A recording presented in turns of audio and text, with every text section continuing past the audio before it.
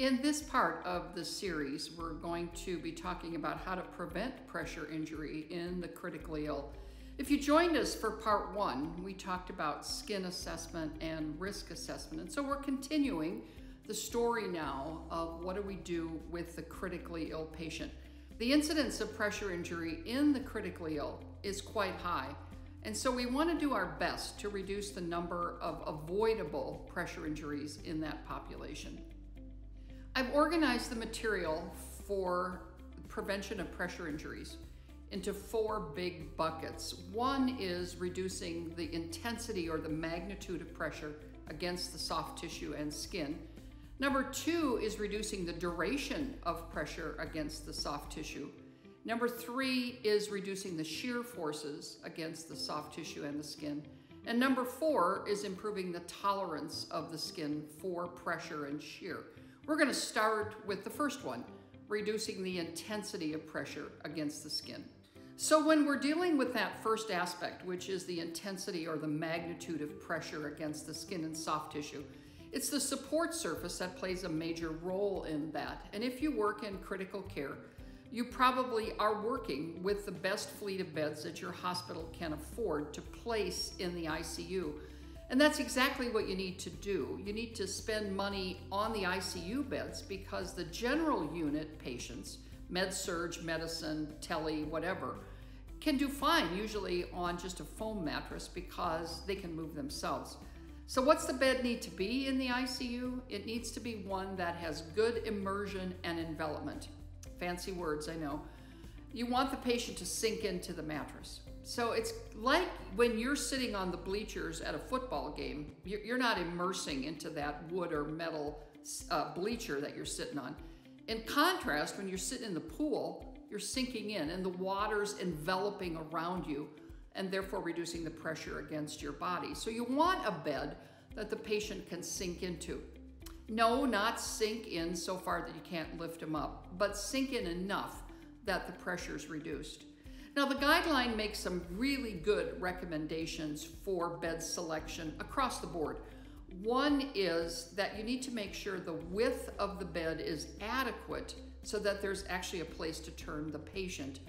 So if the patient is wide in the belly and their belly or their arms and shoulders are already touching the side rails, where are you going to turn them to? There's no place to go.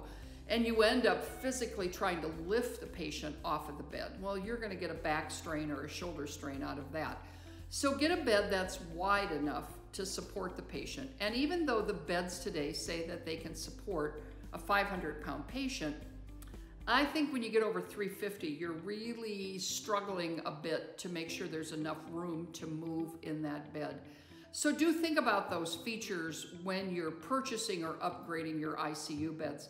If you don't have up-ticked ICU beds now, then you need to be thinking about overlays on the bed for those high-risk patients who are simply not moving and not active, often unconscious. We are proning a lot of patients today. We've proned patients for many years that have ARDS, but we're using proning more today. So when you are proning a patient, you really need a better bed or an overlay under the patient. So an air-filled air mattress under the patient to give you additional envelopment and immersion into the surface. The anterior surfaces of the body are not well padded and patients end up getting pressure injuries while they're prone. In fact, pressure injury is the most common complication for a patient who's being proned. So before you prone the patient, I want you to be sure you're padding the patient well, applying dressings to protect those high-risk areas, getting pillows to support the patient, no pillows at the abdomen to make sure you've got space for the abdomen to drop down toward the mattress. But the photographs you're seeing are patients who were proned, and those are some of the pressure injuries that developed. So be aware of that risk, particularly in the patient that you're proning.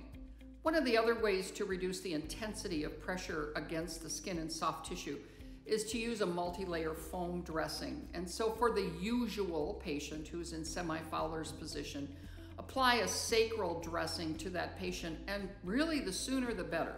If this is a pre-op patient, get it on in pre-op. If this is a patient coming through the emergency room, ideal if you could put it on in the emergency room. Get it on at the time of admission to your ICU though, because you're going to be turning that patient over, if for no other reason, to remove the linen out from under the patient upon transfer. And at that time, you can inspect the skin and apply the dressing. So for the patients who are prone, I want you to also use foam dressings, and you don't need to go out and buy a whole new set of dressings. You can use the sacral dressing up on the upper shoulder. Some people have cut it in half and used it on the side of the face to protect the cheek and the ear. You can use the 4x4s on the shins to protect the shins. So be sure you get those patients adequately padded before you flip them over into a prone position, because they will be prone for a while.